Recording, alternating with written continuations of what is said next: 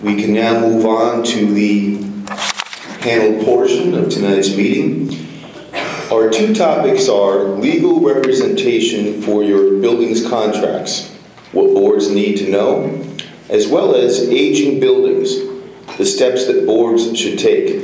At this point, I will introduce Daniel Finger, an attorney with Finger & Finger, a professional corporation of White Plains. Finger & Finger serves as chief counsel to the BRI and the CCAC. You all know Daniel. He has spoken at several of our meetings and seminars in the past, and he also contributes to Impact Newspaper, our bi-monthly publication.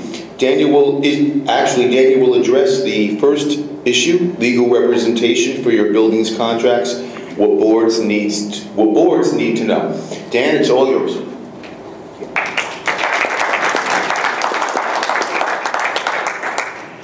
Good evening, everyone. This is actually a difficult topic for me because people study this kind of thing for years in law school, so it's tough to summarize contracts in a 5-minute speech. But I'm just going to go through some of the things that I think about when I'm drafting a contract for the cooperatives and condominiums that I represent, highlight some of the issues that we go through, and then at the end, if there's any questions, I can address that or afterwards.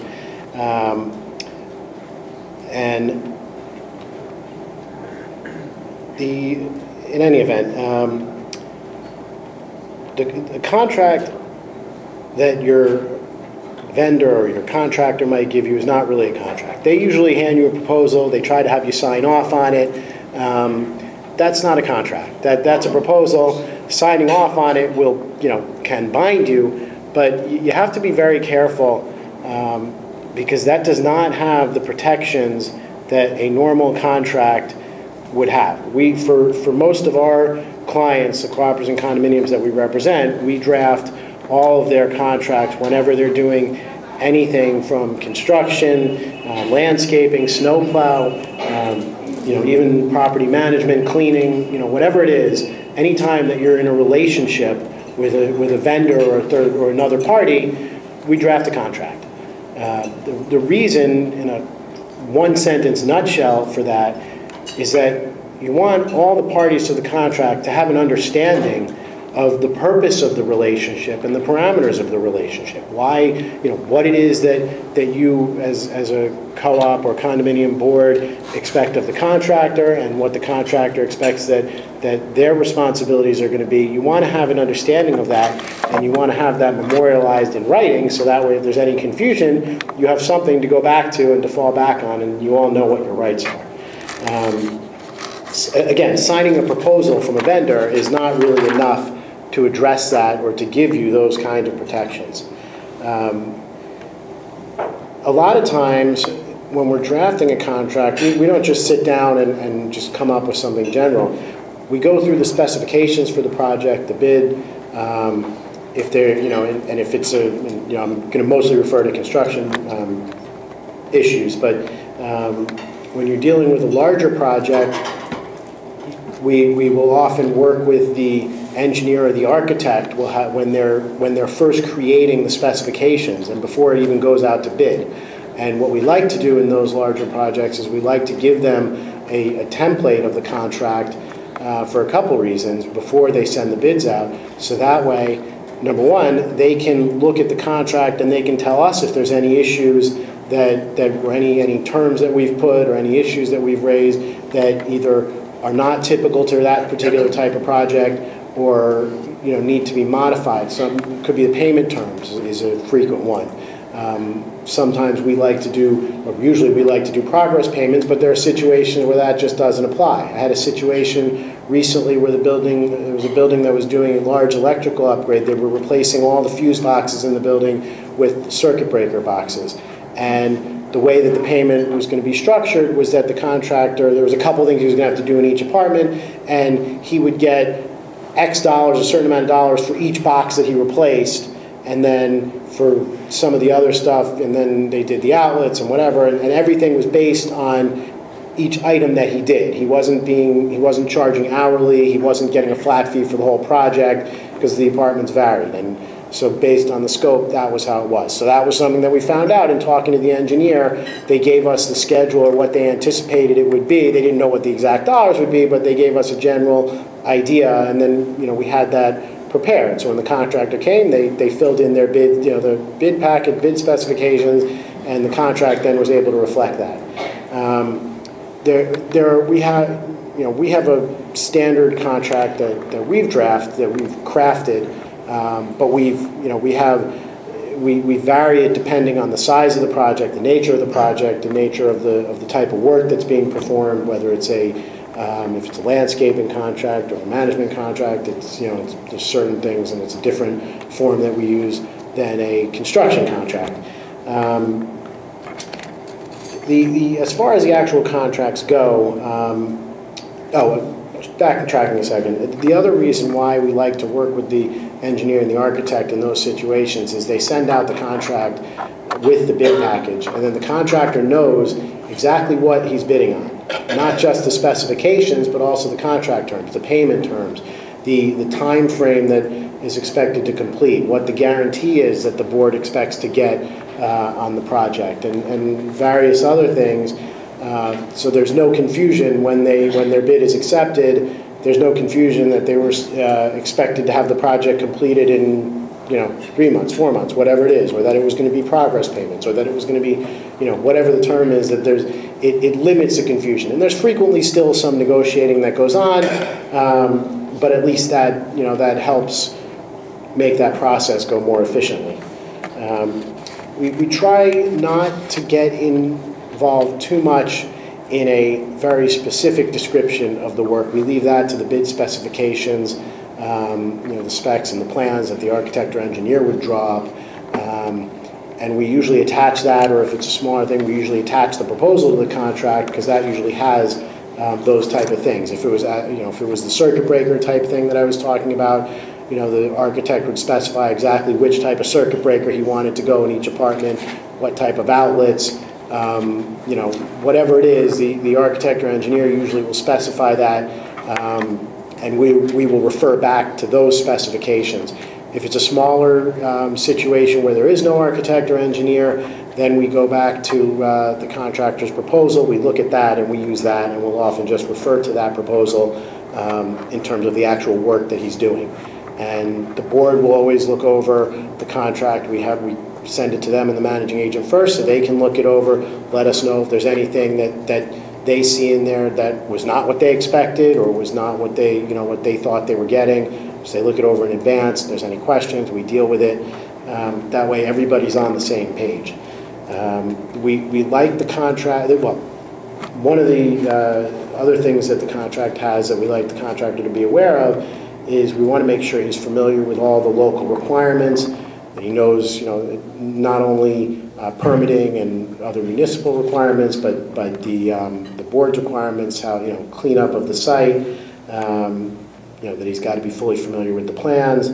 The contract also usually sets forth the method for resolving any discrepancies. Sometimes the contractor sees something when he's already doing the work that he doesn't think can be done as the architect had specified. The architect or engineer creates a set of plans, but things happen, and then in the process of the work, he might feel that he can't do it the way they've specified.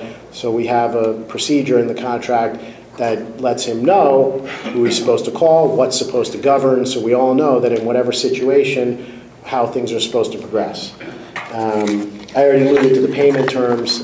Usually we like to have progress payments, but again, it's not always the case.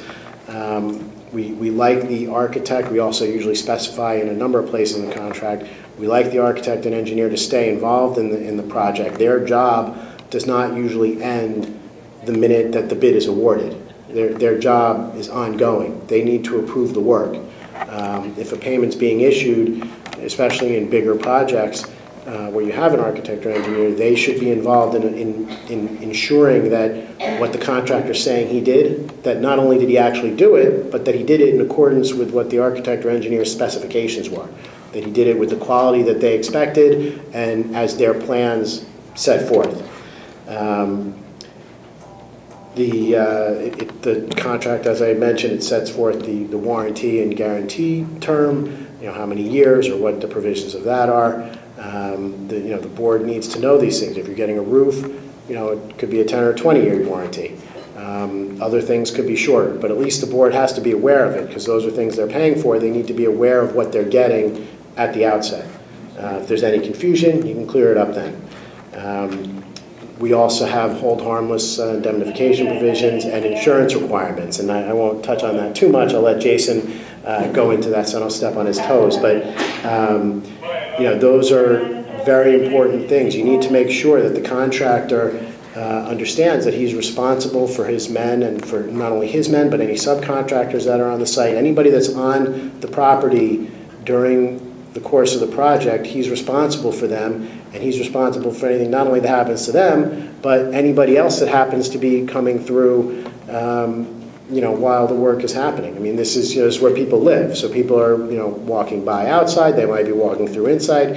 He has to make sure that the site is secure enough and safe enough that nobody's going to get hurt, whether it's his own people or whether it's other, just passersby or residents of the building that happen to be there. He has to be familiar with the local permitting process because it's usually the contractor. Sometimes the architect or engineer helps with this, but it's usually the contractor that gets the permits. Even if it's at the owner's expense, they're the ones that actually go out and do it. I mean, the boards aren't going to the local city hall or whatever to get the building permits. The contract almost always specifies the rules about subcontractors. Some deals, boards don't care if there's a subcontractor and they expect it. Some deals, they're hiring a particular contractor and they want that contractor to do the work and they don't want any subcontractors. So we like to try to make sure the contractor understands that if he's going to get a subcontractor, he has to get the board's approval first. And he's responsible for all those subcontractors, and he's responsible for paying them, and he's responsible for making sure that when the work is done, that they release whatever lien they have, that they get paid, that they don't, to make sure that if anything happens, that they're not going to come back to the co-op or condo and say, I wasn't paid. The other thing that we always have in our contract that we insist on as best we can is a termination provision. That doesn't mean that you don't have to pay for work that's been done, but there are times that the contract doesn't always go according to plan. It could be because you don't like the quality of the work the contractor's doing. It could be because you don't like the time frame he's taking too long. There could be a variety of reasons why during the course of a project you become unhappy with a contractor and you feel it necessary to terminate the project.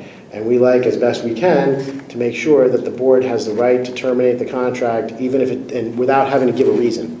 That's one of those things that sometimes you have to negotiate and give on a little bit, but as best we can, that's something that we try to insist on. The other thing is, as I said, contract is in writing, and similarly, we expect, and it's in the contract, that any changes have to be in writing. So if you're doing a project, and I mentioned before, things happen, sometimes you need to make a change for whatever the reason is, that still has to be in writing. Whether it's an amendment to the contract or a change order, something like that has to be in writing. If it's a project where you're doing change orders, that's another situation where the architect or engineer would have to be involved because they have to make sure that the change that the contractor is requesting will work, in accordance with their plans, that it'll still be okay, that it all still goes together. So that's who the board's relying on for help with that. So they need to be involved in that. So you really need, contractor requests a change order, the board and the board has to review it, make sure they're okay with it, make sure they're okay with how much the change order is going to cost.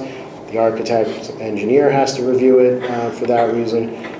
A lot of my boards will have me double check it and make sure that everything looks okay from a legal standpoint. So we do that as well. Again, the contract from a legal standpoint is really a lot about expectations, about knowing from the board side what you're getting into, how much you're going to pay, having the security of knowing what project it is that's being done, the time frame it's going to that it's going to be done in.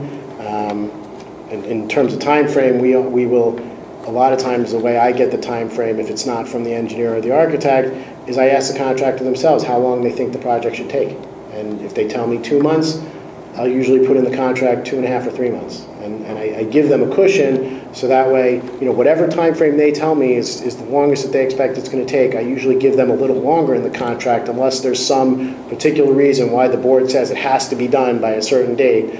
I usually will give them a cushion, so that way, at the end, if they're delaying even further and they get to that outside date and the project isn't done, then we can go to them and we say, look, I gave you longer than you wanted, and they can't complain if the board doesn't want to pay them or if they, want to have some kind of penalty for it. That so they're aware of that. But it's all about the expectations and about everybody knowing exactly what's expected of them, what their role is.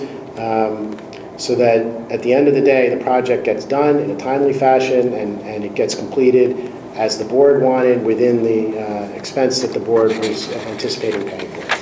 Thank you.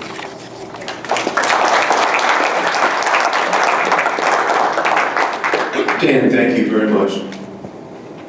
When the board of directors of the Co-op and Condo Council was putting together this program, they noted and they stressed that we definitely needed an accountant from both the co-op and condo perspective. Well, we have the accountant in Westchester County when it comes to co-op and condos, Mindy Eisenberg. Mindy has spoken to several of our meetings in the past. She's well known in her field. Please welcome Mindy. Now I only hope I can live up to that introduction. So, from a legal perspective, the contract is really about scope, rights, obligation, and protection. And from an accounting perspective, it really is about money, money, money, which I know is something that, as boards of directors, we're all very, very concerned about.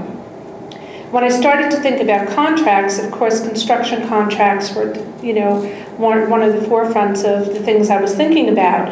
But boards enter into many, many contracts that I think need to have the same type of consideration as construction contracts. And I'll talk a little bit about construction contracts, but I just want to mention some of the other contracts that I believe that council really should be involved in. One is management contracts. Let's say you're going to change managing agents. A lot of managing agents have boilerplate contracts, but for the unsophisticated board, what you need to realize is that there are a lot of variables in those contracts as well. Are you paying a fixed fee? Are you paying fixed fees plus monthly operating expenses? Is there a charge for attendance at board meetings? Is there a charge for attendance at union meetings? So a lot of the attorneys have actually developed contracts that go beyond the boilerplate that some of the management companies have. And I believe that those contracts should be reviewed by counsel as well before entering into those. The other thing would be your laundry agreement. There are a lot of variables in laundry contracts when you change laundry companies. For example, how many machines are going to be installed? How much is it going to cost per cycle? What is the vendor going to do in terms of rehabilitating the laundry room? So again, these are contracts I think that should be entered into with consideration, thought, and also reviewed by counsel. What about a cell tower contract? In case, I know a lot of buildings here in Westchester, especially ones that are up on a higher hill, they've put cell towers on the top of their properties. What is the term of the contract? What are the renewal obligations? Who's responsible for repairs to the roof in case there's damage? So again, I think it's another important contract that council should be looking at. Mortgage refinancing documents. Another contract. It's a contract to borrow a sum of money, perhaps have a credit line attached to it, and attorneys should obviously be intricately involved in the negotiation of mortgage refinancing. NYSERDA contracts.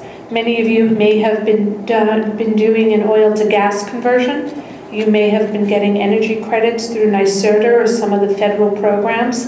Again, I think these are things that council should be looking at and reviewing so that you understand the terms, what the benchmarking procedures are, what thresholds you need to be able to meet in order to be able to get the credits that have been promised to you.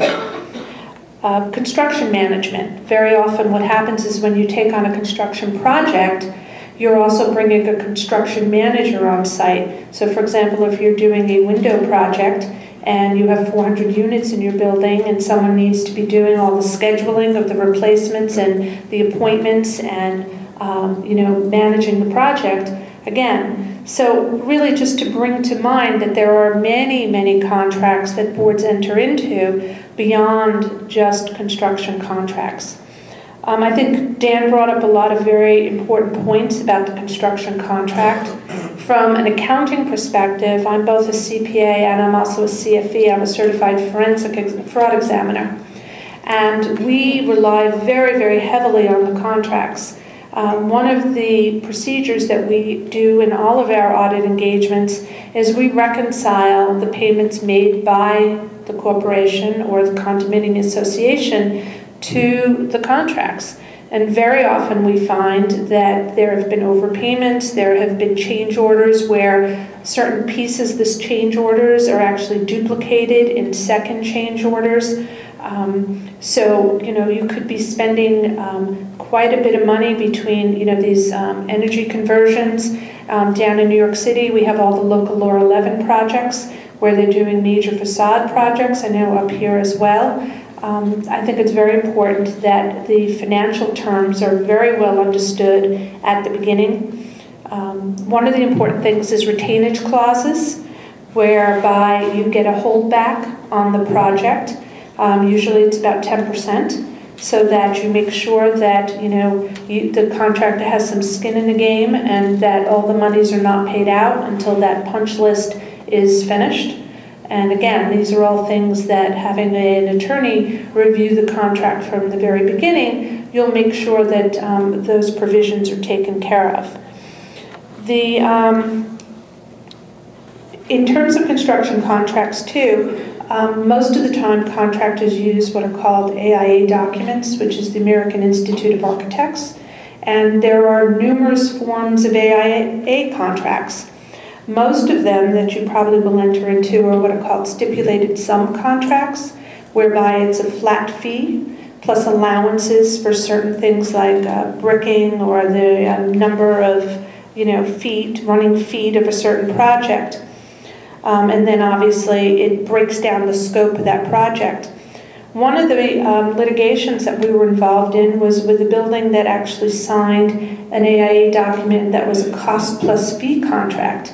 And basically their obligation was the costs that were subcontracted out plus a percentage of those subcontracts to the general contractor. And what we found through the course of the project was that the fees that were being presented by the general contractor as being paid to the subcontractor were in fact fictitious. They were fraudulent, and the building was overpaying significantly based upon the fees that were actually being paid to the subcontractors. So again, I think it's very important that an attorney be part of that project so you understand exactly what type of contract you're entering into and what the dollars are going to be in terms of those contracts. Should I speak about aging buildings now? Sure. Or? Okay. You can speak now. Okay, so the other half of the program that I know is going to be what boards should be aware of in aging facilities. And while a lot of condos were, at one point, new construction, almost all of the cooperative housing corporations in New York are conversions from rental buildings. And some of them can be quite old. Probably very few of them would be, newer than like maybe early 70s, and probably most are even older than that. And what they carry with them is not just the things you can see, but the things you can't see as well. So while you can see a facade and you can see the things that are visible, what you're not able to see is the pipework, the foundation, the steel beams inside the terraces. We've seen quite a number of these projects done over the number of years that I've been doing this, which is, I don't even want to tell you how long, but the things that come up that you can't see with the naked eye. So one of the things from an accounting perspective that we advise boards to do is, number one, whenever you're contemplating a mortgage refinancing, you should be thinking about what your capital projects are going to look like during the terms of that mortgage so that you can have sufficient equity at the time of the refinance in order to be able to meet any capital projects that you're planning on during the term of that mortgage. For those of you who are not aware, commercial mortgages are not like the end loans on your units, because you can't just refinance them at will. They carry very large prepayment penalties. So if you have a $2 million mortgage and you're in year 4 of that mortgage, and all of a sudden you find out that you need to do risers in the building and or you need to do a massive electrical project, you can't just easily refinance that mortgage to take out the equity you might need in order to be able to do that project. So when you go to refinance, you want to think long-term about what you may need to do in the project, in the building, until the time you refinance again. The other thing would be that most banks will allow for a credit line at the same time that you are refinancing. So while you may just be paying a fee to maintain that line, it would be important to have a line attached to the mortgage so that it's your rainy day fund in case these projects do come up. You were not aware of them at the time of the refinancing, but you have the borrowing capability to be able to do these large infrastructure projects. The other things that are important is you should always keep in, there are different philosophies. Do we borrow or do we assess? Do we have the people who live here now pay for projects that are going to benefit future generations? Or do we borrow the money so that those who are going to benefit from these projects for years to come are paying the cost of these projects? And a lot of it is very philosophical in terms of the boards, but it's certainly something that needs to be thought about and considered. And, work with your professionals, work with your attorneys, work with your accountants. We're very often brought in to work on assessment programs to help pay for some of the projects, a combination of assessments and financing, how do buildings, structure their budgets to be able to pay for the financing or to build up reserve funds so that they can start saving the money they need to do those capital projects. So I think the takeaway from what boards need to do in aging facilities is really be aware of the various options available to them and the need to plan ahead for projects that may not be on the horizon at this moment, but to make sure that you give consideration to those projects when you start looking at your capital needs, your refinancings, and things like that. Thank you very much. Mindy, thank you so much. Great job. Thanks very much. When the board, again, was planning this program, we decided that we needed the perspective of construction professionals. I'm happy to report that tonight we have some very, very top-notch construction professionals. Our first speaker in that scenario will be Dr. Richard Cirulli. Richard is a construction consultant. He is a professor of business and economics. He is the former chair of the Facilities and Construction Management Program at Iona College in New Rochelle. And he also is a frequent contributor to Impact newspaper, our monthly publication. Please welcome Dr. Richard Cirulli. Thank you, Jeff. What I want to address tonight is the economics of aging buildings. And we all know economics is a dismal science. And by the time I get through with this lecture, I'm going to convince you it is truly a dismal science, if it doesn't put you to sleep in the next 5 minutes. When we start talking of economics of an aging building, there's two terms that should come to mind as an owner. One is the opportunity costs, and the other is the production possibility curve. The opportunity cost, in layman's term, is the next best alternate. And a textbook example would be is when you graduate high school, Do you go to college, take on the debt, and give up 4 years of income? Or do you go to college, pick up the debt, and earn your money over a period of time so you're increase your earnings? So if you were to if the choice was to go to college, the opportunity lost was 4 years of income. And this is a decision that a lot of businesses sometimes fail to see. And in all my years in the industry, a lot of owners never look at opportunity cost. So if we take a look at an aging building, there's a couple of ways you could approach it. One is the building is aging and it needs some type of maintenance and preventive maintenance. So your first option would be to bring in a professional, an architect, and someone who does diagnostic testing, maybe on a semi-annual basis, and say, let's see what the state of our building is.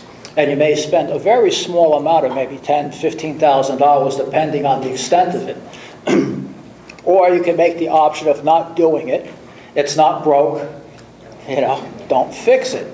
And you could wait and defer that, and the opportunity cost is going to be 10 years later. You don't have a minor problem with the building. You have a failure. Where facades start to failure, you start getting leaking in the system, the roofs start leaking, and then you have to put in a tremendous amount of money to fix something which could have been avoided over time. So the opportunity cost would be basically, do we take a small amount of money, say $10,000, do some diagnostic testing, bring in a professional architect or engineer, and actually do some type of capital improvement assessment. They're relatively very inexpensive, and it will tell you well in advance what needs to be done. And many times it's deferred to the point of failure. And that brings us up to the next topic, which they call production possibility curve. In layman's terms, it's basically guns or butter. And at that particular point in time when the building starts to fail, and you have to start putting money into facades, roofing, or things like that are very expensive, you're putting money into a facade, and for every dollar you put into that, you're taking money out of revenue, and you're taking money out of architectural upgrades, which make the building architecturally, aesthetically more pleasing. So since the money that we're dealing with is finite, for every dollar you spend for butter, it's one less dollar for guns. And that's what really happens when we start managing a lot of these buildings. And I think when we look at this, we have to look at this very carefully. And at the old days of just calling a roofer in one day and just do some quick patching are over, because technology today, roofing systems are very complex. The chemicals are very complex. And there's a number of buildings where I went on, and somebody said, well, over the last 4 years, all we did is we called the roof and we put this tar on and everything was fine. But a lot of these different tars are very sophisticated materials and are not compatible. And the actual repair tar actually accelerated the deterioration of the roof. So by spending $5,000, they wound up having to spend $300,000 a few years later. And that's the opportunity cost. And that gets back down into the production possibility curve. There's a finite amount of money, how are we going to spend it? And it also gets into accounting, which are long-term value, especially present values of money and things like that. So when we start looking at aged buildings, it's very important to do that. For those who do work in the city, there is local law 1011, which you have to have your facades inspected every 5 years on a 5-year cycle by an architect or engineer. The reason why that law came about was because in 1980 at Columbia University, a medical student was taking a walk on a Sunday morning, and a piece of masonry hit her on the head and killed her. Needless to say, there's an attorney here. You got your hands full on, so that is pure negligence. The city was so outraged by this that the building owners were not really being good stewards of their property. They put a local law 1011 program. It means every 5 years you have to have an architect or engineer come in and say if the building's safe or unsafe. And if you fail to do it and a brick fits somebody, it's not a criminal. It's actually at this point it's a criminal offense, and the opportunity cost is very high. Maybe $10,000 for an architect's inspection or 10 years in prison. I mean that's some on a very extreme case. So when we look at this, I think we have to look at it in a very practical way in terms of saving money. So when we look at dealing with the older buildings, it's basically cost avoidance and trying to do good preventive maintenance, so in the future you don't have to get stuck paying some tremendous expenses that you can't afford. And since construction costs are very expensive, we like to push it to the right next year, next year, next year. But when the economy, not so much now, but when the economy starts booming, construction prices accelerate much higher than the CPI, because at that point those prices could accelerate depending just on supply and demand, could go as high as 20%. So if you can't afford it this year, are you going to afford it 3 years from now at a 15% escalation rate? What's so, CPI? You said CPI. What's that? Oh, Consumer Price Index. I'm sorry. I told you I'm an economist. We're very boring people. So with that, we had an architect who was supposed to be here tonight, but something came up. But architects, you can't depend on them anyway, so it's par for the course. Any architects here? Well, some are good. Some are good. But anyway, you should have a design professional, architect or engineer who's well versed in building envelopes in aging buildings. They know what to look for. They will know how to correct it.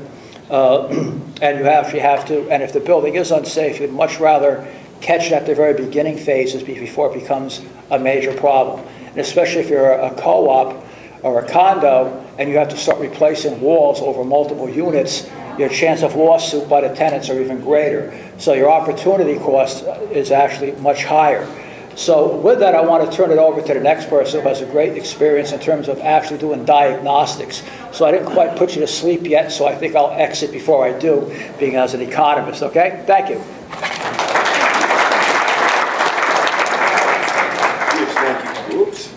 Thank you, Rich. Great job.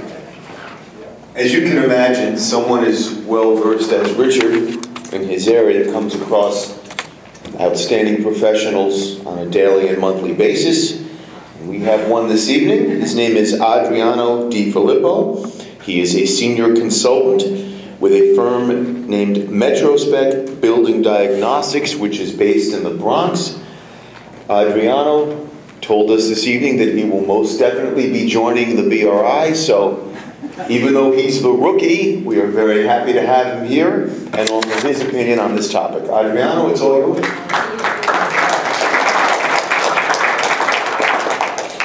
Thank you, everyone. I'm not going to bore you with economics because I don't know the first thing about economics. So, Rich, thank you for putting half the room to sleep to make sure everyone's still awake. So we still have coffee still out? The coffee's still out there? Okay, good. All right, so, whoops. So essentially, I provide building diagnostic services to many of the facilities, commercial facilities, residential facilities, all over throughout Manhattan, Bronx, Westchester. And one of the most neglected items that I've seen throughout every building that I've been to, well, let's say 98% of the buildings that I've been to, is the two dirty words that everyone hates to use. Does anybody know what it is? Preventative maintenance. Nobody likes to do preventative maintenance. In addition to that, the most neglected part of preventive maintenance is the building facade.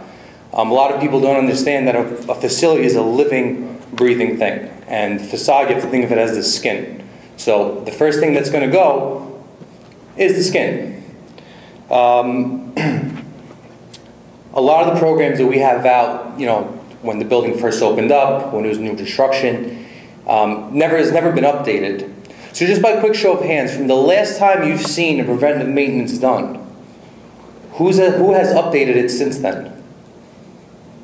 I didn't think so. It happens more often than you think. One of the most high impact items of a facility, aside from the facade, is the HVAC system, fire life safety, which should actually go before the HVAC system, the electrical distribution, which then follows by the building envelope. By a quick show of hands, how many people have an active preventive maintenance program set up with their facilities right now? Meaning it's proactive, you have your building engineers or maintenance guys actively going and checking building equipment, running tests. I see a lot of head shaking. I'm starting to get nervous. Do we have a lawyer in here? We do, okay.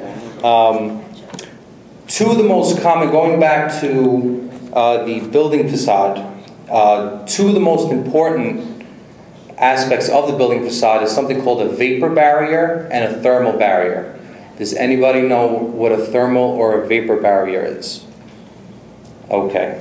A vapor barrier essentially is the resistance of moisture coming into the structure. It doesn't take much to break that barrier. Once you do that, that's when you start getting mold, you start getting pests, you start rotting out your foundation, and you start causing all types of damage on the interior of the building. The thermal barrier is more financially geared, because you're allowing unwanted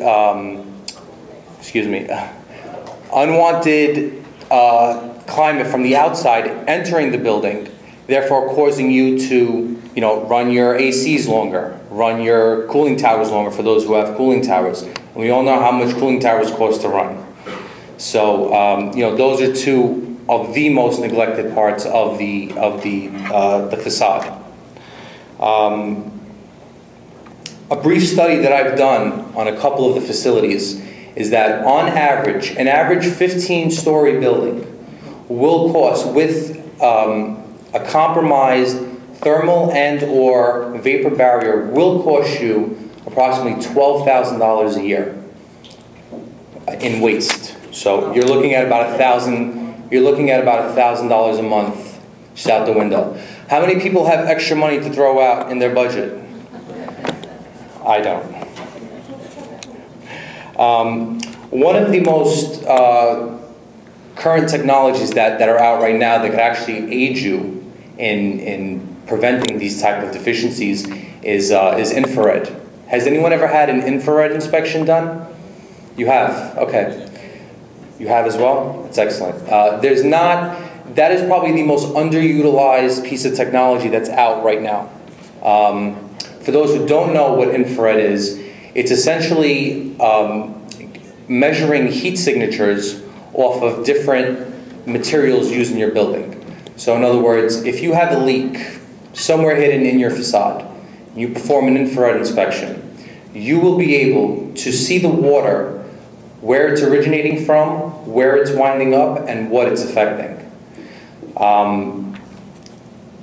That is probably the most effective and most cost-effective solution to figuring out what deficiencies you have rather quickly. It's inexpensive, and it will identify where your issues are almost immediately. The average cost of an infrared inspection is peanuts compared to what the repairs are if you don't catch what you're looking for. An average infrared inspection, depending on the size of your building, is anywhere between $1,200 to $1,500. So, yes? Has that infrared improved since the early 90s? Oh, absolutely. But to the point where it really is what it says?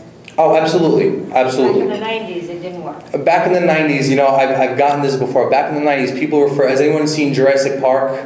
Where they got the guy with the dinosaurs coming and they have the infrared and you can see it, that was a much earlier version of that. But now you can see, the accuracy of what you're measuring is down to 0.01 degrees. So you can do either a qualitative inspection or a quantitative inspection, depending on what you're looking for. Yes, since the 90s, it has become a lot more accurate and a lot more widely used. As a matter of fact, is anyone here looking to turn their facility into a LEED certified building? LEED actually is mandating that infrared inspections have to be performed in order to receive, if I'm not mistaken, I believe it's the lowest, which is LEED certified.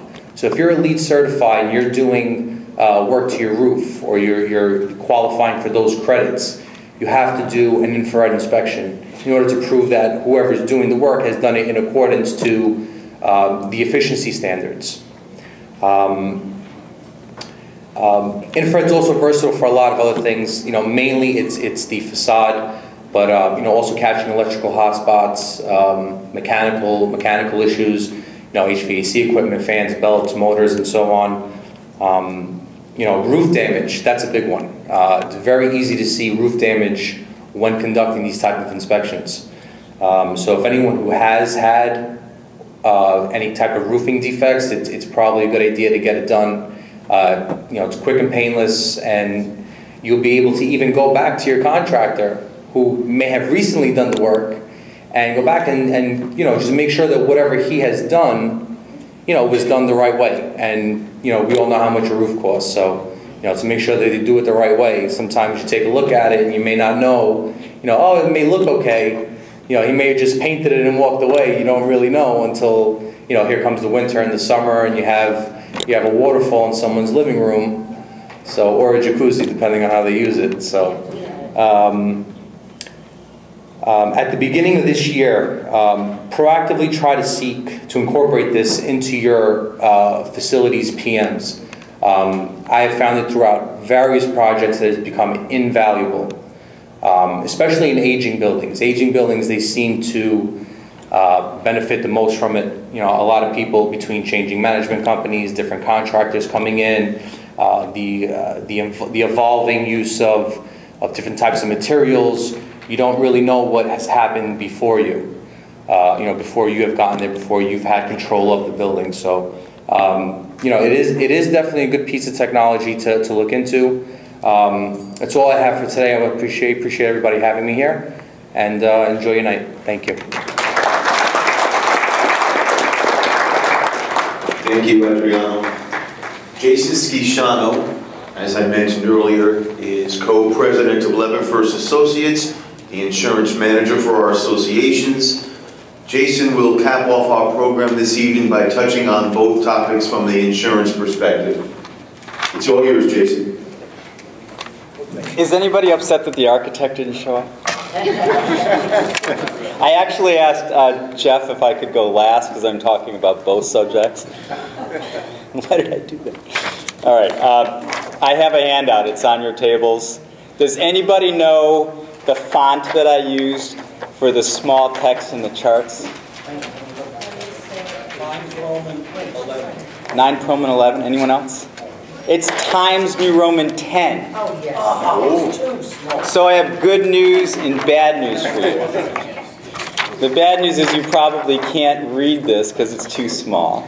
And I had a lot of information to give you. The good news is I'm not going to read it all for you, so you'll be out of here quicker than you thought. All right. Insurance affects, obviously, legal contracts and aging buildings in a plethora of ways. So I put some bullet points down. You can read them. I'm going to try to be really brief. The first one is with respect to legal contracts.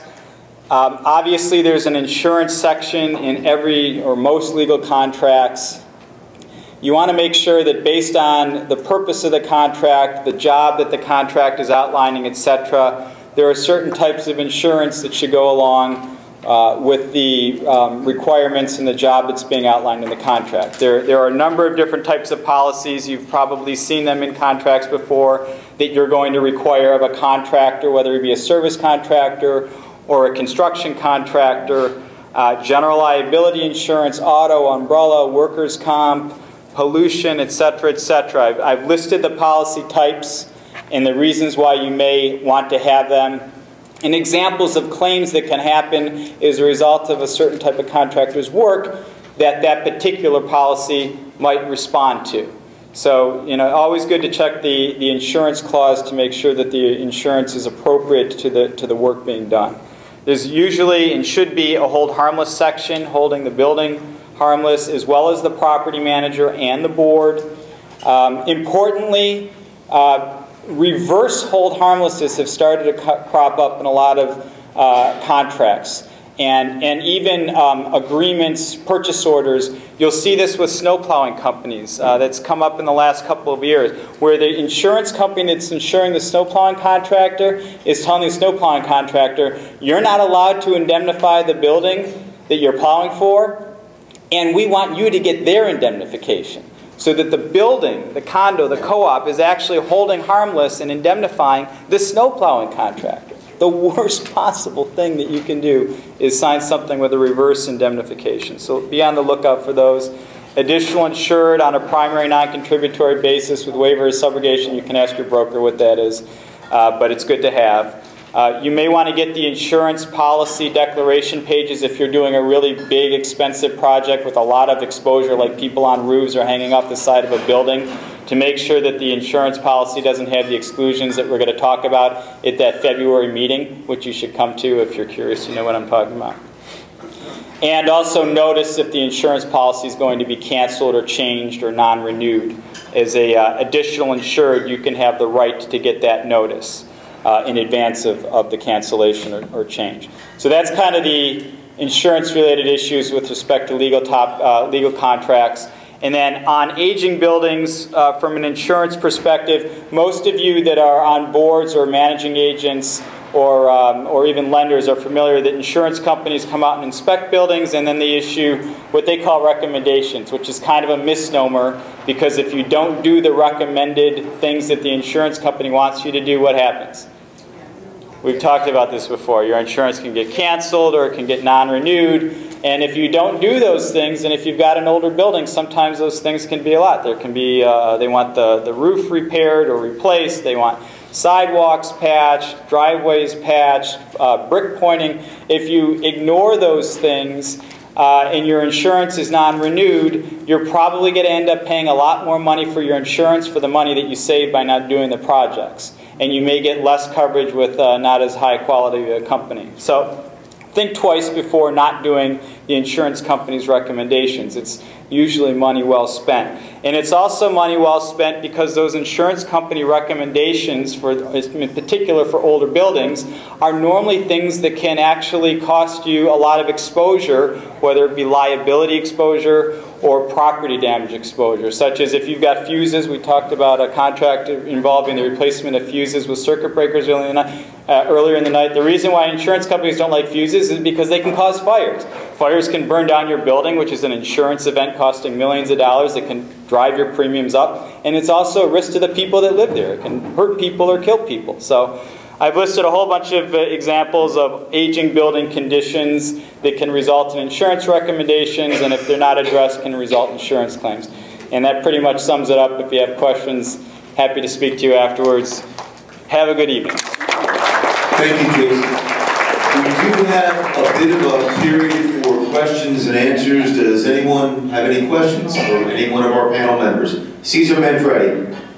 And on your contract, you have a standard social behavior clause, like no beer on the property, sanitary, and no urinating on the property. Honestly, I can't tell you if we have those two particular examples in our contract. I can't tell you if we have those two particular examples in our contract. I know we have some in general, yeah. Because I'm particularly concerned about no alcohol on the property, because somebody gets hurt, they've been drinking beer for lunch, and it gets to be a major problem. Right, the question was, do we have in our standard contract any social behavior clause? We have something, I honestly, I couldn't tell you without looking at it right now, if it mentions the two particular examples of beer or whatever, but I would say that those things are probably covered. I mean, I think our provision is a little more general, but it's kind of a common sense thing. Anyone else? Hang on, Mary, I'm on my way. Then Louis Katz. Here you are, Mary. Thank you. Mr. Cirulli, I think this is. Probably one of the biggest arguments we've had on our board is for big projects when to use an engineer and when not. Some people say it costs too much money, let's just throw a bid out on a penny saver and let's see who comes in. And of course the problem is that if you just leave it up to the contractor, you're going to get 3 different bids for 3 different totally types of work. So what is the percentage, I mean, for big jobs like replacing the front steps and replacing a roof, that you should use an engineer? And is that always a given, that you should always use an engineer? Oh, I'm sorry, I'm a little hard of hearing. So Yeah. Sorry, so the question was, The bottom line is really, how often do you need to use an engineer, if at all, on big construction projects? to use an engineer? Well, you would have to find an engineer or an architect that's very versed, well versed in cost estimating. But that's very important. There, every architect or any profession has their subspecialties. So you need someone that's very well versed with construction costs. And also, when you do bid a project, one of the bigger problems that, and it's a problem I confront all the time, is if a client calls me, we put something out to bid, and the bids come back, and you get a cluster of bids around a certain point. Then you have the outlier, the high, then you have the low bidder. What I generally would recommend to a client is take those clustered bids, get the mean, medium, and mode. Really don't even entertain the outliers, because if you have, say for argument's sake, 10 bidders on a job and 7 are in that cluster, that's the real cost of the project. And I've heard clients, tell me, I'll take the chance for the lower bid. It's the $300,000 less, $200,000. I'll gamble for $200,000, and they never win the bet, because by the time the job is over, they usually don't pick up the scope of work, and you probably pay more than the highest bidder with change orders. But what is the criteria for when you should use an engineer and when you don't need to use one? Well, I think it depends on your comfort, your own comfort, in terms of the scope of the project. I mean, if you're doing a very complex project, a very big infrastructure project, I'll even go back farther. If it's a sizable project, I would always recommend the architect have the scope of work. I think I'm answering the question a little bit better now. If you're going to have a project that's sizable, you don't really want the contractor designing the project. You can't, because it's a conflict of interest. Because a contractor will, rightfully so, a contractor is out to make as much money as they can, and even if they give the best service, they're out, that's what it's all about. And so their interest is for their own interest, obviously. It's a business, where an architect or engineer is really paid to be the owner's representative. So if you're doing a project, and I don't think there's quite a dollar amount, but I would probably say that it's the best way to proceed is to have an architect or engineer, because you have a scope of work. I mean, the typical problem I run into, and I ran into this very recently, was, I'm sorry. No, finish your thought. Okay, and was that they put out a contract for windows, replacement windows, and one bid came in at $200,000, and one came in at $60,000, and it was a commercial project, and the person at the $60,000 window was a residential builder, someone who just did houses, not commercial buildings. They didn't know if it was an aluminum clad building, what the R value was, the U value was. So when you compared the two, you weren't even comparing apples to apples. If they put the $60,000 contract in, the windows would have failed, because they would have lost in energy and everything else. So it's always on the side of hiring an architect or engineer. Okay? I just wanted to add one thing, that I think one thing to keep in mind is that whenever you're bidding out a project, whenever you're doing a project where you have to send out bids, whether it's construction or any kind of contract type situation where you're sending out bids, it's, as you just alluded to, you need to make sure you're comparing apples to apples. So when you get 4 bids, 3 bids, whatever it is, you need to know that you're comparing the same thing. If it's a simpler thing that you can come up with the specs and you can say that, here's what the specs are and you want them to bid on that, fine. If it's something that's more complicated and, and so you need an architect or an engineer to help you come up with that set of specs so that the contractors can all bid on it, and then you might need their services to help you then evaluate the bids to make sure about that, then you need an architect or engineer. I mean, in some ways, if you're asking the question, then you might have your answer. If you yourselves as a board can't come up with the specifications, and it's not really either your job or necessarily your training to be able to do that, although some boards obviously have people that are versed and can assist in that, but Other than that, if it's not, that's not necessarily your job. So that's why you have professionals like engineers and architects that you hire to help you create those specs. Obviously there's some situations where it's simpler. If you're not dealing with construction, you might be dealing with a laundry contract or managing agent contract. Then you don't need necessarily another professional. But and a basic thing, some kind of basic contract. If it's painting, you might be able to come up with your specifications. But something more complicated, if you as a board don't feel comfortable in creating the specifications so that you know what you're going to be getting, then that's when you would need it. I think I would just go one step further in terms of not just creating the specifications, but putting together what's called an RFP, which is a request for proposal, where the same request is going out to all the potential bidders so that they're all bidding on exactly the same project, and that the bids are basically tailored so that you can compare apples to apples. But in addition to just the bidding process, what we find in terms of using architects and engineers is that they're also your eyes and ears on the ground, so that when a requisition is made for payment from a contractor, most architectural requisitions, the AIA requisitions, require the sign-off of either an architect or an engineer before payment would be made, and basically they're certifying that the work was done in accordance with the specifications and that the dollars that are being requisitioned, that the work was actually performed. So I think it's not just in the specification process, but it's also in the ongoing supervisory process to make sure that the work is being performed in accordance with the specifications and with the the parameters that were laid out. Louis Katz, you had a question. Yes, the difference between an AIA, you were talking about that you've written up contracts. Which do you prefer, your type of a contract that's handwritten versus an AIA contract? Or, which way do you go as a co-op? Well, I don't sit there and handwrite it. I have it on a template on my computer. But no, I personally, I don't like the AIA contract. There's a lot of things in it I don't like. There's some things in it that I do like. Our contract, our different templates that we have, actually, we do incorporate a number of the provisions from the AIA. We've taken a number of those provisions, but we've also changed them and added them, added things, and we've crafted it in our own way. So I can't say that necessarily blanket I don't like the AIA. Part of the reason why we drafted our own contract is because logistically it's a lot easier.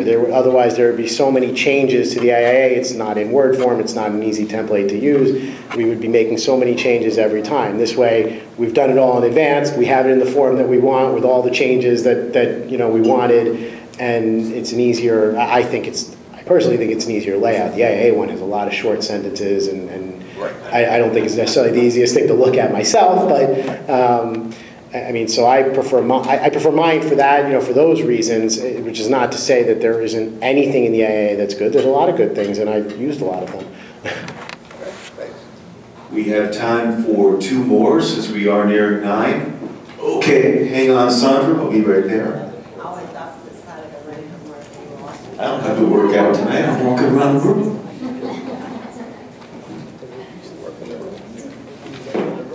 We heard tonight from several of the panelists up there the recommendation and the wisdom of having inspections done to assess the condition of your building for future, when you're getting financing or what have you. In other meetings, I've also heard from legal that once you do that, you're liable to get those repairs done. So how does the board make a decision of whether to get these inspections and then become legally responsible for getting that work done, and maybe you're not in a position at that time to do it, or going with not knowing what to do? From the accounting standpoint, I can answer. Sure. From an accounting standpoint, there's a difference between having an understanding of what projects are going to come up over the next number of years. In other words, knowing that your roof has a 20-year warranty and you're in year 15, or that you're looking to do an oil to gas conversion, or that you're in the 4th year and you have a local law 11 project coming up, versus actually have an engineer doing what we call a replacement study. Once you do a replacement study, and I'll let Dan speak to the legality of that, but for those of you who have audited financial statements for your properties, which I'm sure most of you do, there is a recommendation by the American Institute of Certified Public Accountants, the AICPA, that they recommend that co-ops and condos include in their financial statements a CIRA study, where you're supposed to take all of the component parts of a building. You're supposed to basically scope out their estimated useful life, their cost of replacement, and how the entity is going to fund for those eventual replacements. Both the legal community and the accounting community is very dead set against putting those engineering studies in financial statements, because I think that, and so do the attorneys in New York metropolitan area, that it leaves the corporation or the condominium association wide open, in that if you didn't anticipate something and someone bought on that understanding, that you would open yourself up to a lawsuit. We also don't believe, from an accounting standpoint, that an engineering study has any place in an accounting document. So almost all buildings, I would say probably 99.9%, you'll see language on the front page of the audited financial statement stating that they did not do the CIRA study, and that co-ops have the ability to borrow or assess or defer capital projects as required, and similar in condominiums.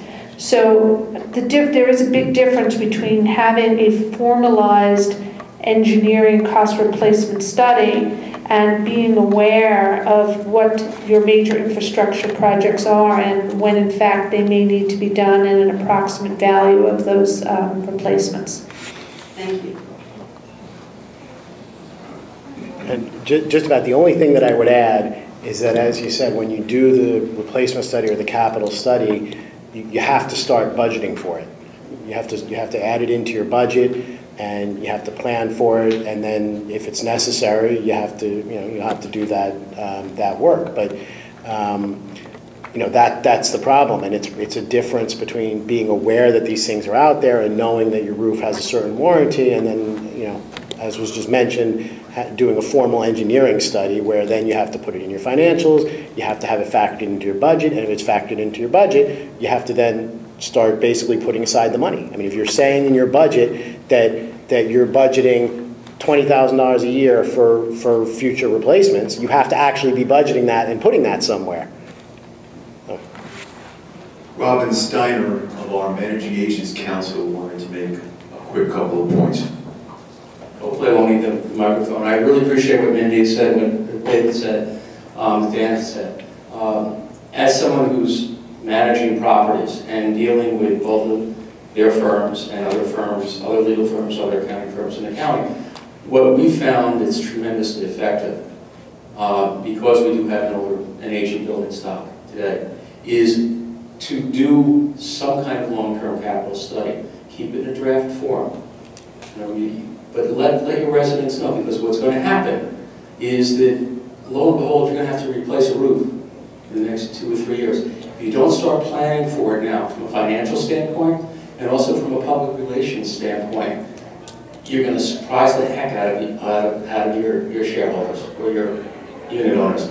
So it's really important to do something, and I agree 100% that you don't want it in the financials, because one of the things that neither of them mentioned, because they're polite, is that there are different levels of engineering studies. There's good ones and there's bad ones. And the bad ones are going to say that you need $200,000 to improve your building, and the good one's going to say $10 million, because they're going to be very careful.